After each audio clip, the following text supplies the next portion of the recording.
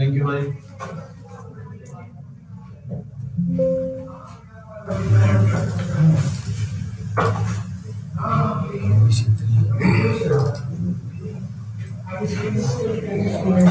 विवेक, एक पानी रख भी देना यहाँ पर।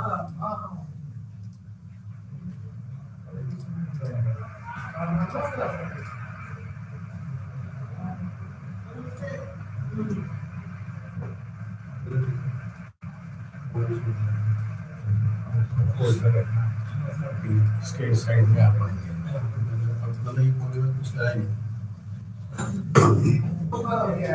सर आप रिलैक्स हो जाइए, वॉशरूम वगैरह होइए, है ना?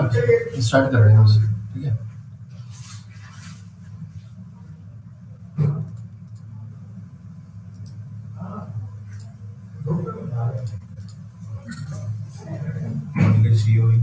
सीओई पहुंच गए हेडक्वार्टर।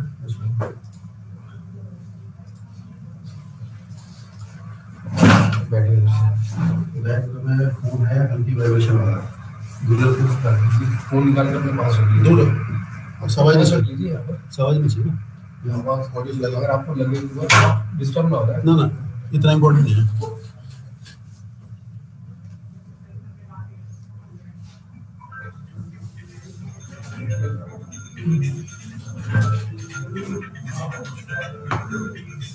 जैसे किससे नीचे करता है, ठीक है?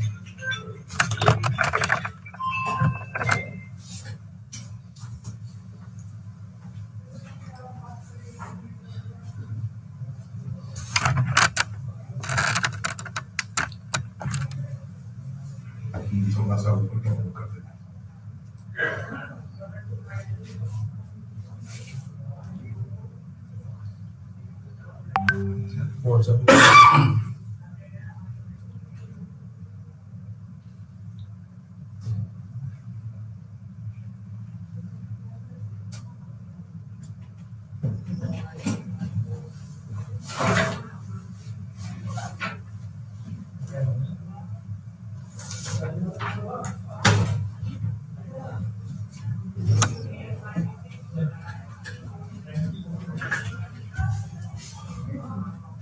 हेलो अंकुर भाई, वो पहुंच गया ना वीक तो यही काफी स्टार्ट कर। सब ठीक है तो बता दो, मैं फिर हम सब करके करवा देता हूँ। ठीक है सर, आप यहाँ देख के ना मैं आपको इशारा करूँगा, हम सब दिखाएंगे। ठीक है, फिर जब मैं स्टार्ट कर दूँगा आप स्टार्ट कर दीजिए। ठीक है, मैं ये बंद कर दूँगा।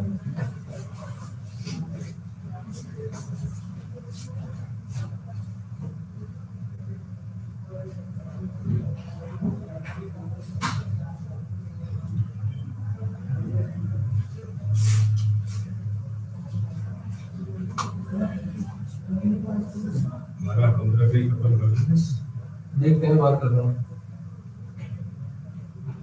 मैं सर। आके ना आपको इशारा कर दूँगा। ठीक है। बंद करने से पहले जैसे आप एंड करेंगे ना अपना सेशन, नमस्ते कर दीजिएगा। ठीक है, थोड़ी देर तक 15-20 सेकंड तक। ठीक है, ठीक है। और बीच में कोई ब्रेक जैसा कॉन्सेप्ट? पानी वगैरह पी सकते हैं आप, लेकिन बोलना लगातार ही है। ठीक है, ठीक है, पानी वगैरह पी सकते हैं। ठीक है।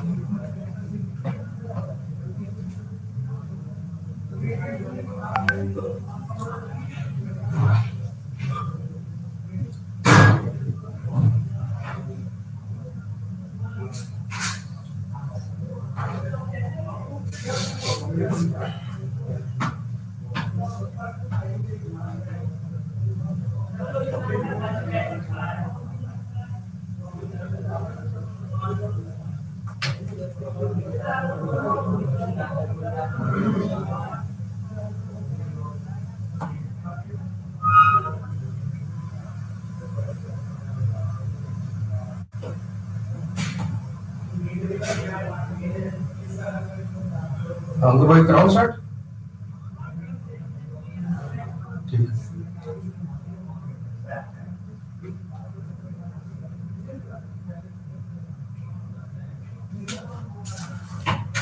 Very warm welcome. Greetings of the day. It is the very first session of the business environment, that is MMPC 003. And this course is divided into 4 blocks, covering total 14 units. And today I'll try to cover the block 1, which carries 4 units, including introduction to the business environment. There are 4 units. First is introduction to business and environment. Second unit that will be there in the block, economic development, economic growth and development.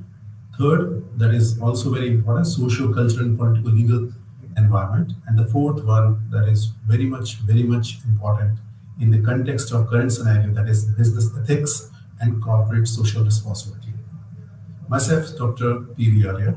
So there are certain objectives that are mentioned in the beginning of every unit. So we can go through in detail so as to understand exactly what are the main objectives of the respective unit. As far as the business environment is concerned, there are standard definitions given by learned economists, learned academicians. So the one that we can consider in a very easy way is given by Keith Davis, that is business environment is the aggregate of all conditions, events and influences that surround and affect it. Then there are further definitions. You can select the most suitable to you. And the recent one is by William F. Bluett, which is business environment is the process by which strategists monitor the economic, governmental, market, supply, technological, geographic, and social settings to determine opportunities and threats to their firms. Now, I take the liberty to share one case study that may be appropriate in some context, and that may be a very good example to represent the concept of business environment. So this is basically a case study that is related to one FIR, recent FIR. It is related to an incident of theft, and you can see some of the CCTV surveillance camera that is over there. So there was a similar incident in the same location some years back. Then there was no CCTV surveillance. Police case was registered, so the routine process was kept on. The problem with the investigation and the solution was that there was no coverage for that person. There was no identity of that person. So in the need of the for the purpose, for the need or origin of something incepted in the mind, so the persons or the residents voluntarily installed CCTV surveillance mechanism in their places. This similar incident occurred after a couple of years again.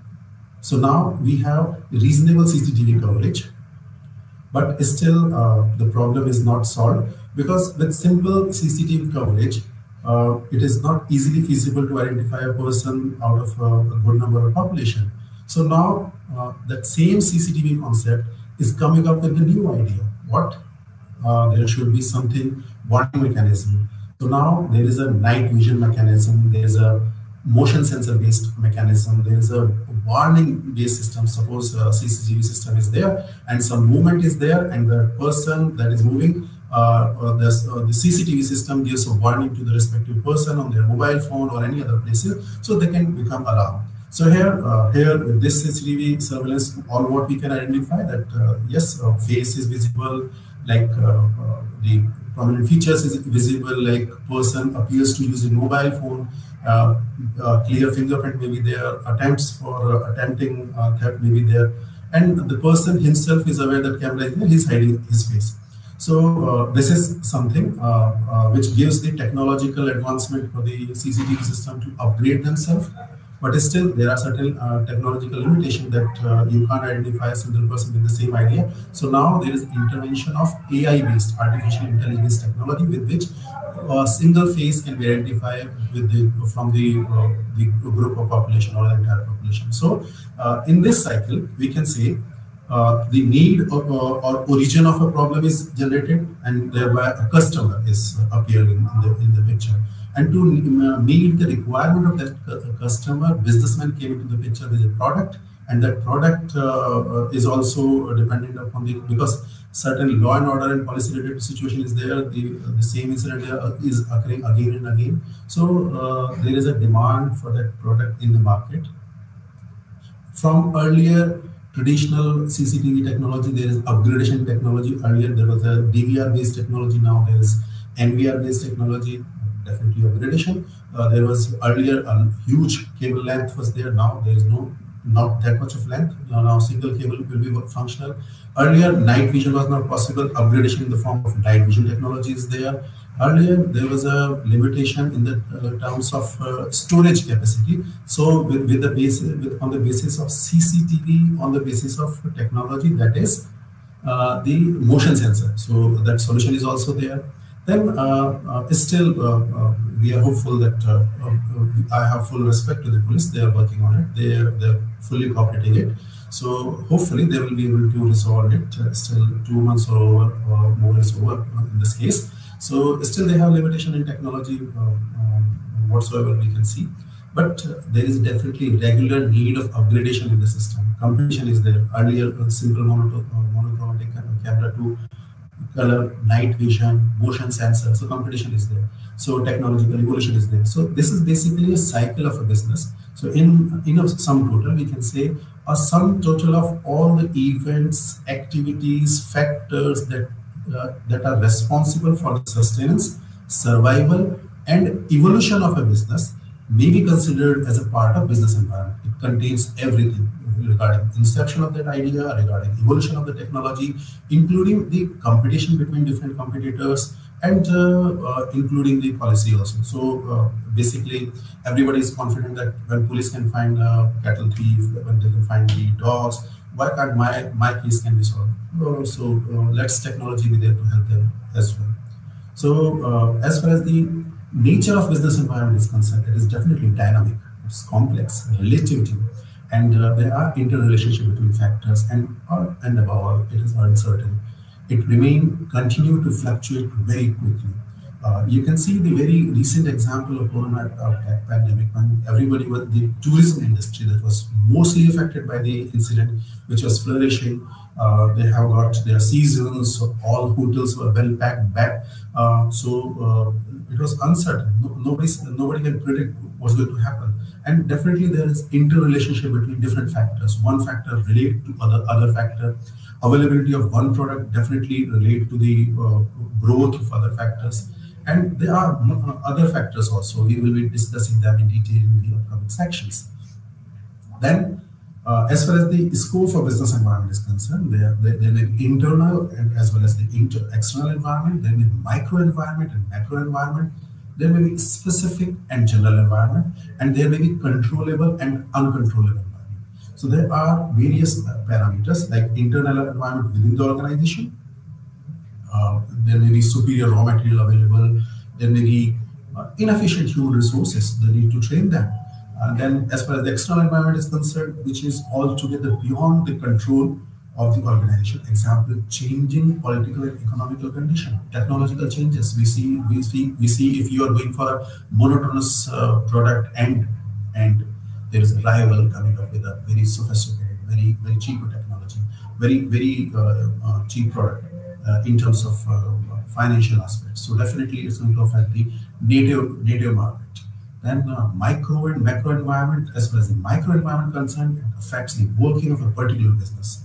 Directly impacts business activities and incorporates customers, suppliers, market, intermediaries, as well as competitors. And at the outside, we can say it can be controllable up to some extent, whereas the macro environment impacts the working of all the businesses, uncontrollable, and influences indirectly. For example, technological advancements such as blockchain, artificial intelligence has changed the face of business operations. As I mentioned that AI is there in artificial intelligence, like I considered that case earlier. So there is a definitely input of artificial intelligence in system, and that artificial intelligence gives a way to cater the need of larger masses and economical as well. All the costs that involve in the entire process is the cost that is involved in the R&D section. Once that product is out, definitely there is a R&D cost that need to be incurred by the rival, not the person who is holding that IP for that product. Then there are controllable and uncontrollable environments. Uncontrollable factors, namely global technological, legal, and natural changes. So definitely they are beyond the control, and definitely the recent corona pandemic is one of the major example of uncontrollable factor to all. And this pandemic has hugely impacted businesses and led to changes in the strategic operations. And they are maybe controllable now, so we can ignore them because they are definitely controllable well within the business entity. Then specific and general environment. There may be specific external forces that directly influence a specific type of business enterprise. Their decision actions are directly pertinent for the achievement of organizational goals. Example, customers, suppliers, competitors, and pressure groups. Where the general environment is concerned, economic, socio-legal, socio-cultural, technological, demographic, and global conditions that influence the organization.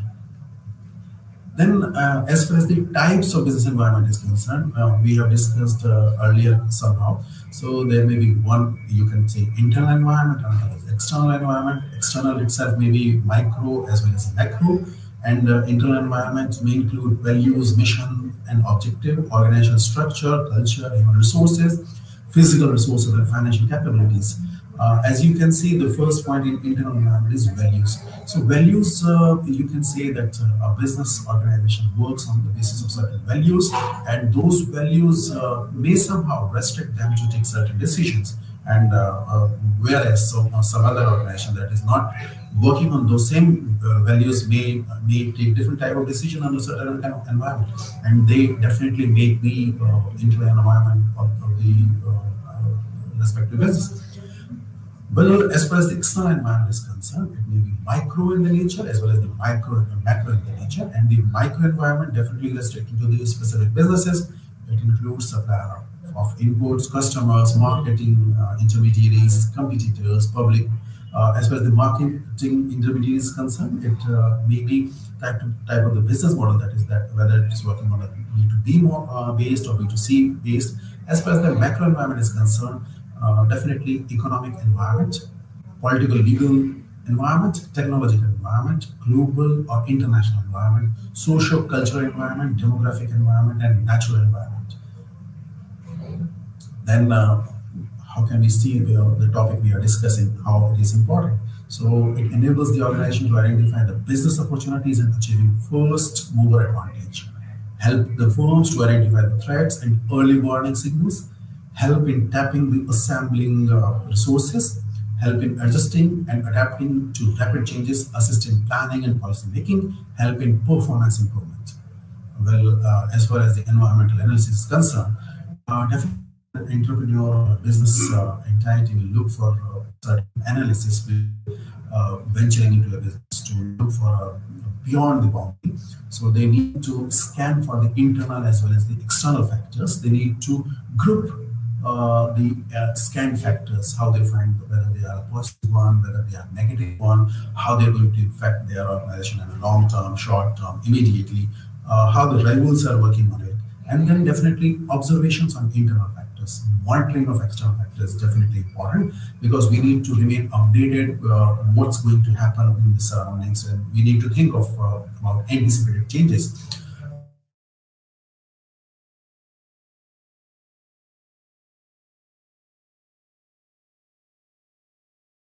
Long way as well. Defining the variables for the analysis. So definitely there's a need critical to us for consideration purpose.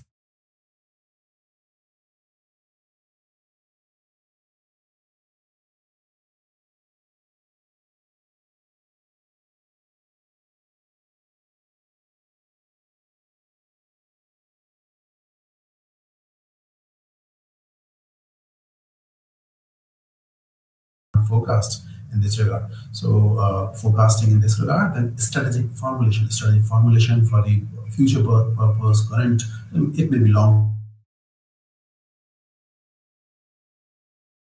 future planning, and there is a regular need for evaluation in terms of what we anticipated, what happened, what were our planning, how far our planning is working with reference to our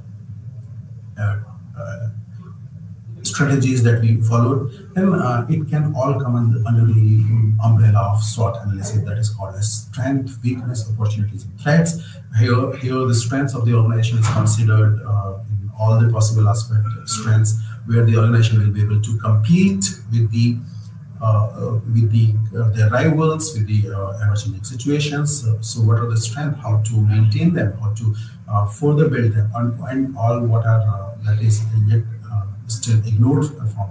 And there may be weaknesses of any organization. So definitely they need to work on weaknesses, whether they have a skilled manpower, whether there is a retrenchment, or whether it's the employees are not bound with their organization emotionally or so. Then what are the opportunities, whether there's an opportunity for in the domestic market, whether there's a likely policy change in the current political scenario, or there is likely change in the future scenario, how the local policies, government policies, the national policies, international policies going to affect the business in that particular area.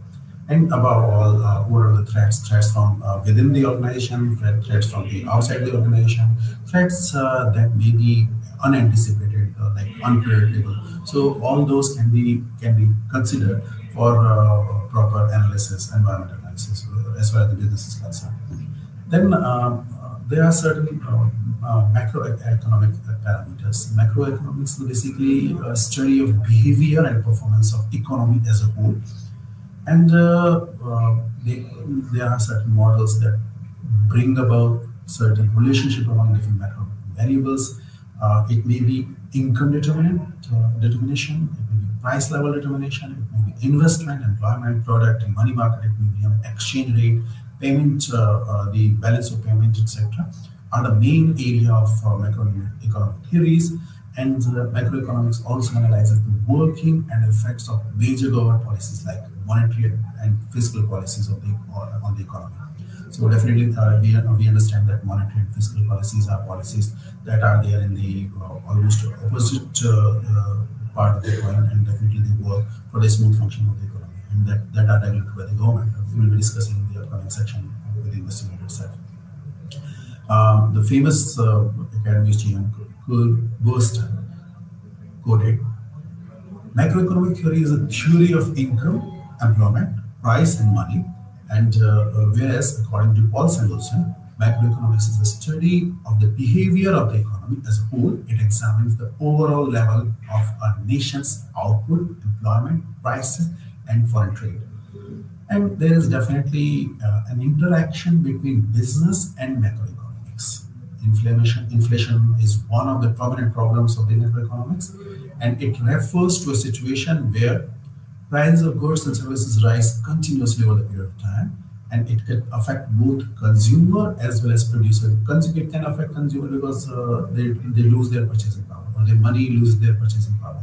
And producer affect in the way that producer is there to run the entire supply chain, and they're producing accordingly, but their product is not consumed by the consumer. So there's a stock piling up, and definitely that's not a favorable aspect for any business.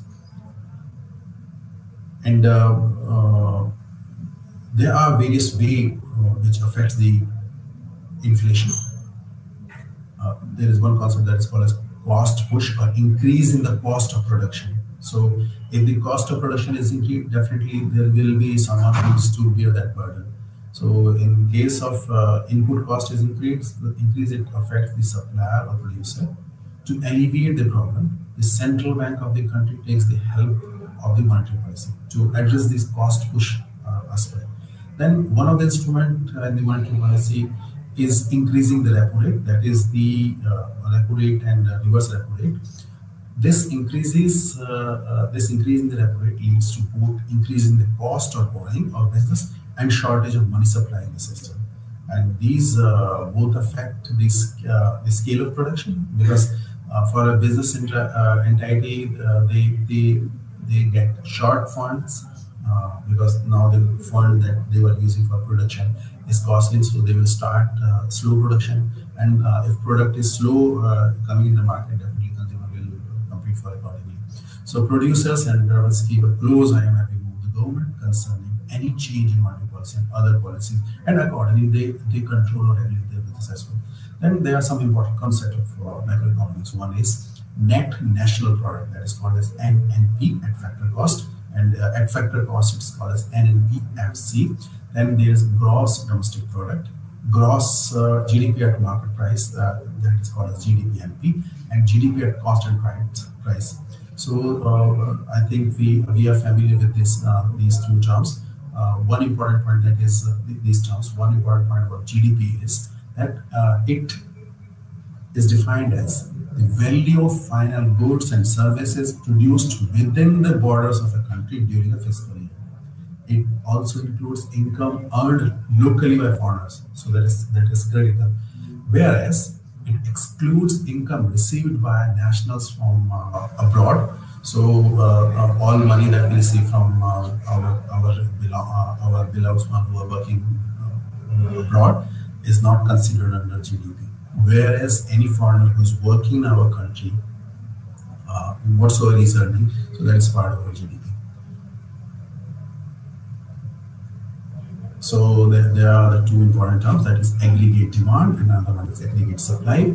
And aggregate demand is one of the most important concepts in macroeconomics. In simple words, it means total demand of consumer and capital goods at a given point of time. There are methods of calculating it. Whereas aggregate supply is, it shows the amount of output firms plan to supply different levels of prices or the total supply of goods and services in economy. Since firms like to sell more output and increase product prices, the AS has to upward slope in supply, and accordingly the intersection of AD and SS determines the short-term equilibrium in the economy. And then there's another important aspect as well, the business concern, that is multiplier or investment multiplier. So here the businessman look for how much its money going to grow in that economy. So that's what that's called as multiplier effect. So investors look for this particular value. So if they have a reasonable return on their investment, they will look for that economy. Otherwise, they will stick for it. Then there are four economic sectors. One is household sector, firms, government sector, and fund sector.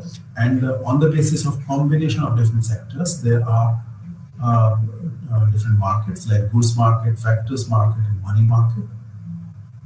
Then there is a concept of circular flow of income and expenditure. Based on those factors that we consider, first model is called as two-sector flow model, in which household, firms, and banks. Bank is the intermediary. So whatsoever the saving is for the household, they will give it to bank, and bank give it to the firms as an investment, and those firms gives the product, and the cycle continues. It's called as two-sector flow model. Then there is a three-sector form model. In this three-sector model, there is an additional component, government. Government also invests, government also buys. Then there is a four-sector model. And then in this four-sector model, there is additional component, that is the foreign sector. So when foreign sector comes, it comes for the import as well as the export. And we will see in the upcoming sections in terms of economy, the import is not good, whereas export is something which will be injecting money in the economy, in the system.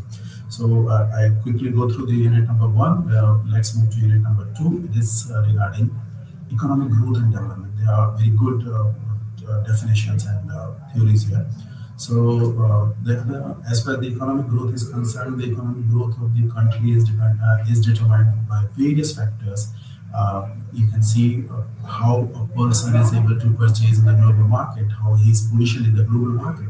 On the basis of certain parity is considered, on the basis of certain economics is settled, which with a person is identified that he is able to buy expensive material in the global economy, and on the basis of that, the World Bank placed the countries in different groups, like low income group, low middle income group, upper middle income group, and high income group, where the per capita income, gross national income per capita, is in the range of US dollar 1,035 or less in 2019.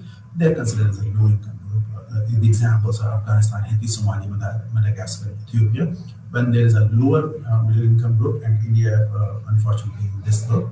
and we share the place with India, Sri Lanka, Bangladesh, Bhutan, Myanmar, Pakistan. Then there are upper middle class, upper middle income group countries, which include our income range from 4,000 to somewhere 12,000.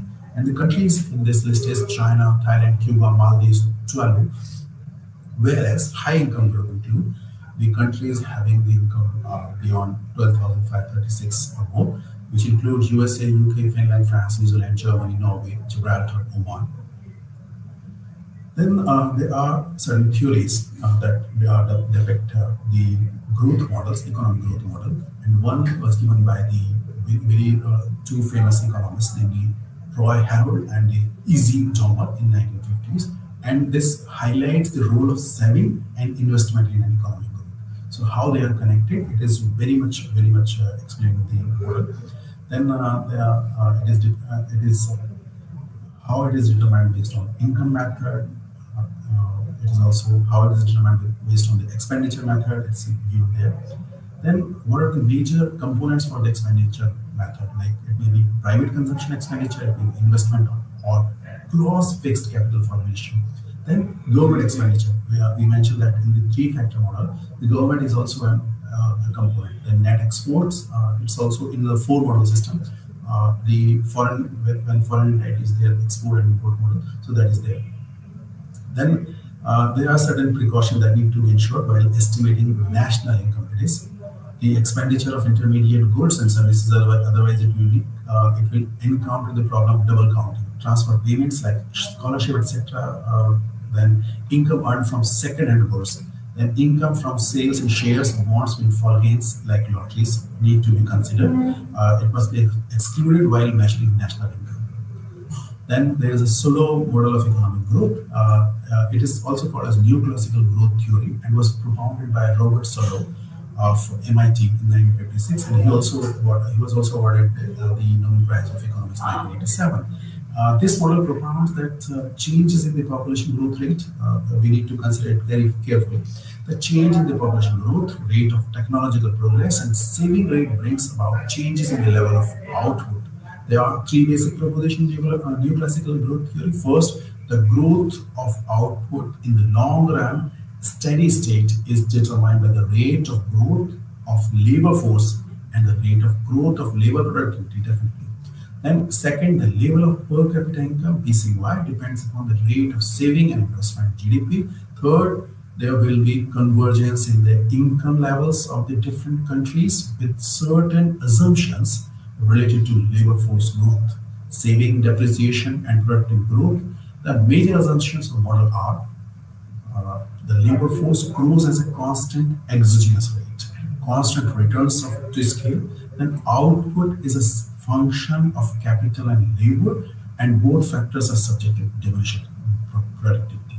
The elasticity of substitution is equal to 1, and above all of the saving is converted into investment, that is no independent investment function, and the sixth one, that is variable capital output ratio.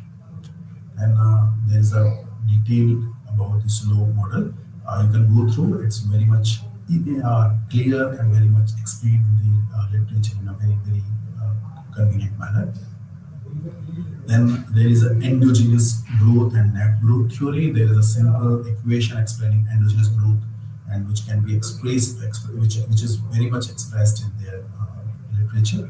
Then there are this is very interesting one. There are major theories of underdevelopment. When we talk about growth and development, still there is a issue of underdevelopment. There is a low income issue.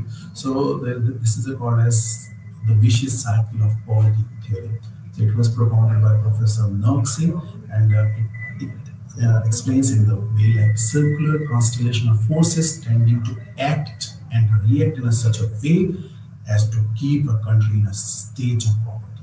Underdeveloped countries need to break this cycle with the help of entrepreneurship and the labor force. Then low level of equilibrium trap model. So it was given by Richard Nelson in 1956. It highlights the underdeveloped are trapped in a low level of income. In UDC, there is a low per capita income, which is because of poverty, that individual income level are low, which are the cause of low saving, and investment rate, and ultimately low national income. Accordingly, there is a need of a quantum leap above a minimum per capita income is required, to above which people are able to raise the level of savings, and this results in a higher level of national income. Then there is a need for a critical minimum effort theory that was given by Harvey Lipston, which was opinion that underdeveloped countries were entrapped in this cycle of poverty, and to rise above the poverty trap, a minimum level of investment or critical minimum effort is needed, which is paramount importance of raising per capita income. There are other theories also in this. One interesting one is in the upcoming slide. According to theory, in every economy there are two forces. One, income depressing forces or shocks that lead to a fall in per capita income, and the second one is income generating forces or stimulants. So there is a two factors. One is shock, another one is stimulant. The main feature of underdeveloped economies is that income depressing forces are abundant. Sure. And are one of the main reasons for the underdevelopment, and to overcome these hurdles or to break the chain of underdevelopment, a critical level of investment is indeed needed. The one of the theories, the big push theory. It was proposed by Professor Paul N. Rosentin, who gave the theory in 1943, which cited the example. We all know that when airplane take off, it needs a very high thrust, to very high push to take off the plane. So considering the same concept, so in order to be airborne, that plane need to put a high amount of energy. So similarly, for an economy to take off, there is a need for a big push is needed to unshackle itself from the chains of underdevelopment. So instead of giving that underdeveloped country small amount of packets of funds or so a huge amount of investment is required. And there is another Rostov's stages of economic growth. Rostov in 1959 presented a 5-stage of economic growth, which all countries must pass to become developed. And the one is traditional society, where all are agrarian and the precondition to take off, drive to maturity, and age of mass consumption. So these are the 5 stages. This will be sequentially over continuously from starting from the agrarian ability to look for certain innovations to take off in the market, the growth in the economy, and then there is a sort of settlement, and in the end age of high masses consumption, when you have ample amount of savings, and then there will be the aspect of usage of consumption aspect. That's the 5th one. Then there is a concept of national income. So the health and well-being of an economy can be judged by the amount of total income that the citizens of the economy are earning. National income accounts help us to understand the growth and trajectory of the economy. It definitely is accounted by a variety of parameters, and there are different concepts that are related to national income. One is gross national product, GNP, net national product, that is NNP, net domestic product, NDP, market prices, factor prices, and personal income and disposable income. There may be different approaches in estimating national income. Interestingly, the result will be the same. The methods will be the 3 different methods that are used for the estimation of national income include product method or value-added method, income method, and expenditure method. So in expenditure method, we look for private consumption expenditure, investment, or gross fixed capital formation, then government expenditure also, net exports also. When there is certain precaution, we need to look for estimating national income. Then there is a concept of inflation.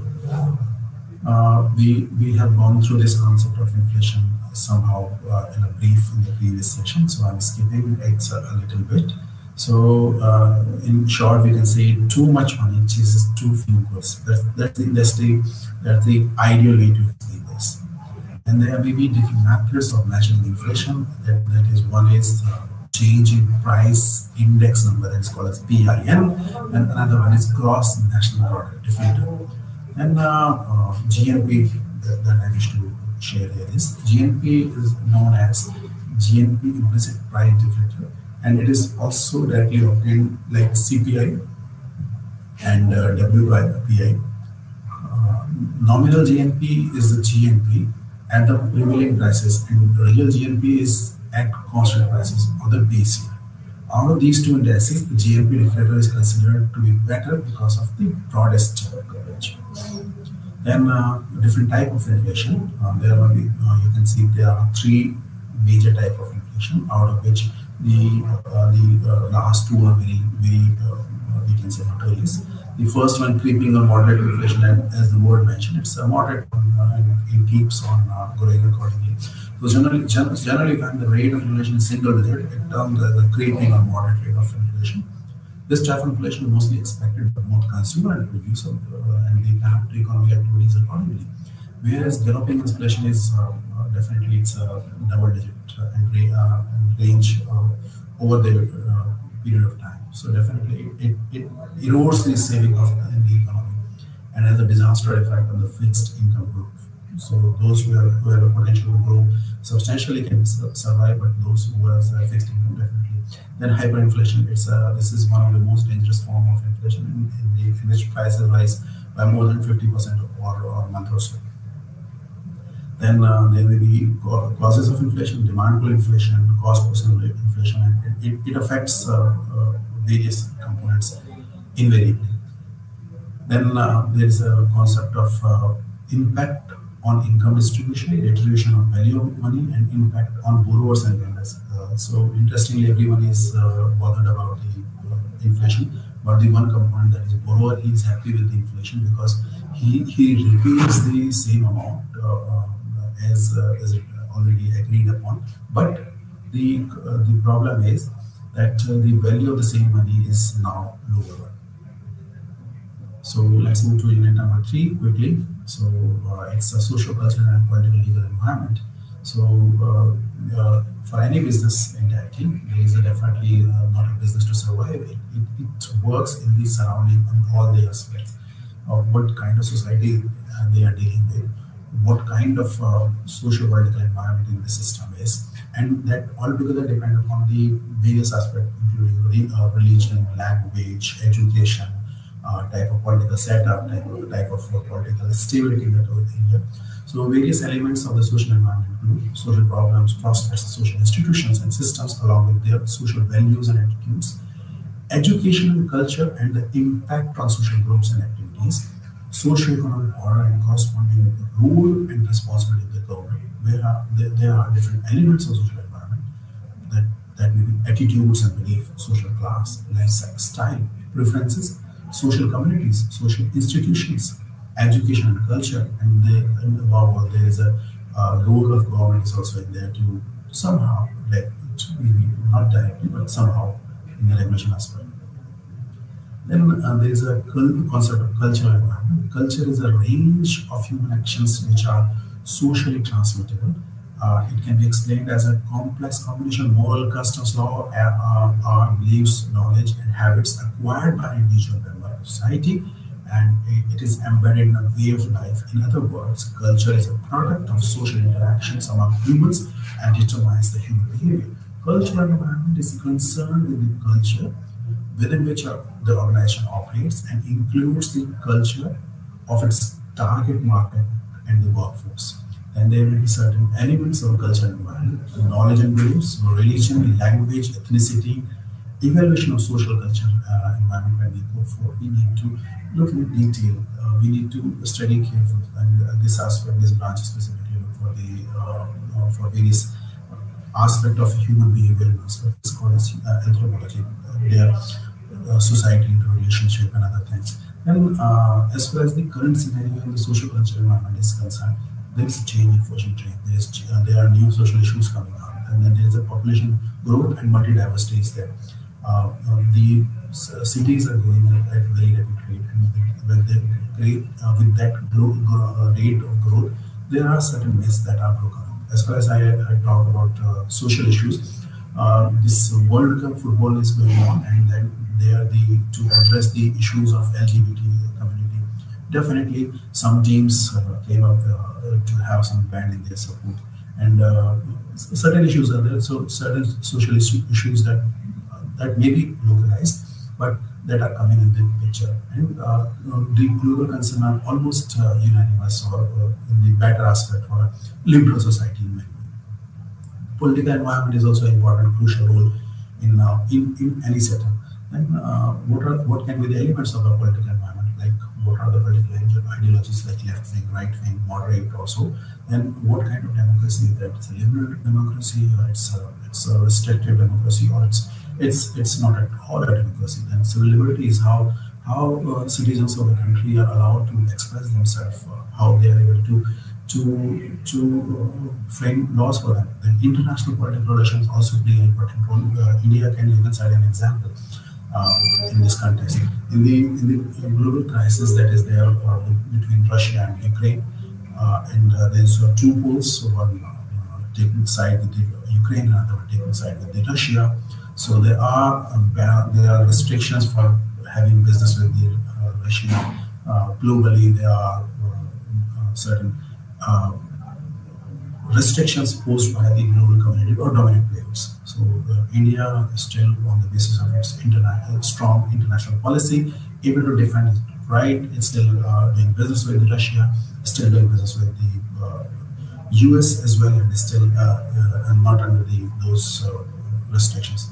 Then there's a role of political stability. It's very much important. If your political stability is there, government is going to have very firm policies to address very serious issues that will be at some time. It may be limited, it may be restricted. Then there is a need for a legal environment. That legal environment which not only protects the business, not only protects the consumer, not only protects the financial body, it gives the confidence in the system. Then what can be the elements of a legal environment? It may be common law, it may be civil law, theoretical law, intellectual law. As I mentioned in the one of the case studies that I referred, that is case number 555. So with the advancement of technology, someone who is putting his investment definitely need to get a return back. Current scenario of political environment include there is a regular change in industrial policies, business reforms, bank mergers, infrastructure development, skill development programs. Then government framework is there to promote the business in the various forms. It works for promotion for international trade. It works for the foreign trade of goods and services, setting up special economic zones to address the specific need of an organization. And statutory autonomous bodies, public sector undertaking, other organizations are there to address the respective issues. Then there is a tariff commission, Niti Aayog, or currently it is called as formerly it is called as Planning Commission, National Institute for Transforming India. Then there is a specific Ministry of Finance. It have certain Department of Economic Affairs, Department of Expenditure, Department of Revenue, Department of Financial Service, Department of Investment and Public Asset Management, Department of Public Enterprises. Then there is, as I mentioned earlier, there is a fiscal and monetary policy where government put certain restriction and liberties to run the economy in a smooth manner. The fiscal policy is the national revenue and expenditure policy by which it plans to strike the balance between the ever-growing needs and limited resources availability in the country, whereas the monetary policy acts as alternating monetary supply, money supply, and the interest rate. So definitely they are the forces that are counterbalancing, and as far as the legal environment is concerned, the law is there, capital market to address the capital market. The Securities Contract Act, the Security Exchange SEBI is there. The over-the-counter exchange of India is there. Foreign Exchange Management FEMA is there. Then Sikh Industrial Companies Special Provision Act 1985 is there. Then Insolvency and Bankruptcy Board of India is there. Consumer Protection Act, Competition Commission of India, Environmental Protection Act India, and few other legislation are there to that may be considered as a legal framework in the business side. The Essential Commodities Act, the Trademark Act, the Patents Act, and the Urban Land Act. So these are the certain laws. We can go through in them very careful manner. So there are certain amendments in the Companies Act 2013, And one of the interesting act amendment that is there in the, I think that is 135 or so. So we will be looking in the next unit. So the concept of sick company, or somehow it is related to non-performing assets also indirectly. So when one company who is unable to pay the 50% of the debtor, the person who secured debtor of a company within the limited period of time, so they will be considered a sick company, and accordingly actions will be taken. Then there is a provision for avoidance of monopolistic trade practices, so as the consumer's right is protected and business is also secure. And there is a restrictions on restricted trade practices. And there is an interesting act, that is Consumer Protection Act, and every consumer has the right to safety, the right to be informed, right to choose, and right to be heard. It is a right to consume education, and Competition Commission of India also gives the opportunity to compete in the fair sense. Then there is the Environment Protection Act in 1985. It provides in 1986. It provides the Protection of Environment Act, and it gives very interesting and healthy laws for the life liberty of the civilians also. And there are certain other legislation, that Essential Commodities Act, the Trademark Act, Patents Act, Urban Land Ceiling Act. Then now move to the unit number 4, that is business ethics and corporate social responsibility. It is very important in terms of the private sector playing an important role in the growth of the economy. So as we talked in the very first unit, there is a concept of values. So every business works on the self-determined policies. Like we need to work on strictly this line, we will not deviate them. All those lines that we consider ethically correct, consider the ethic. Nobody is forcing them, but they are supposed to follow them. So unethical policies need to follow in many ways. Everything that is there can't be put into the law. So it is the ethics that are put up in the business by the organization or the founders of the entity. So their source may be genetically, might be religious, maybe cultural or philosophical system, and it may be therefore from legal system. Although the legal system doesn't go much beyond in the ethics in certain aspects, but there may be certain code of conduct. Then what is the importance of business ethics? To understand the reasons behind increasing influence of corporate society, to ensure that no harm is done to society, to meet ethical expectations more effectively, to enable companies to identify employee and consumer concerns at an early age, to improve the quality of a firm's relationship with its key stakeholders, and it plays important issues in the business. It preferred by prospective employee and creation of quality talent pool, less number of employees leaving the organization, that is lower attrition rate, less number of employees strike or labor unrest, and corporate goodwill enables bargaining power, which results in cost reduction or increase in production and achieving economies of scale, more revenue, more profits, longer business viability. Then there are certain national entities that promote the concept of the ethics or CGR, we can say. The purview of corporate governance include right of and equitable treatment of shareholders, then interest of other stakeholders, role and responsibilities of the board, and integrity and ethical behavior.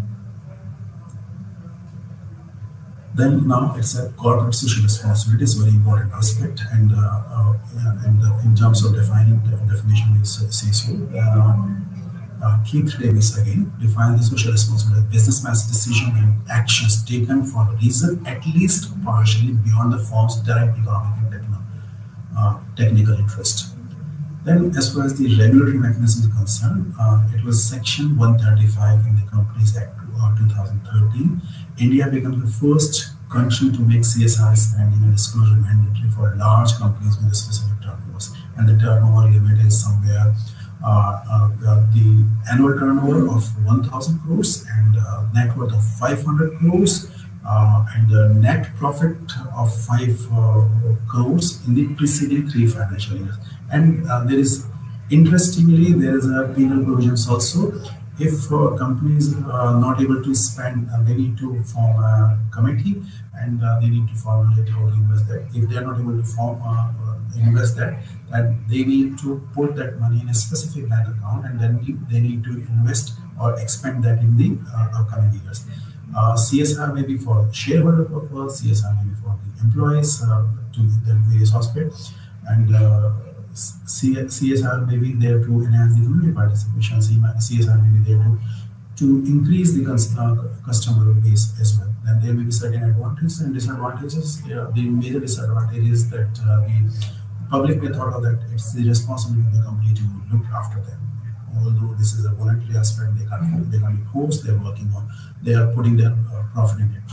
Then there are benefits of the CSR. Communities provide the license to operate, attracting or retaining employees, and communities as excellent supplier, enhancing corporate reputation.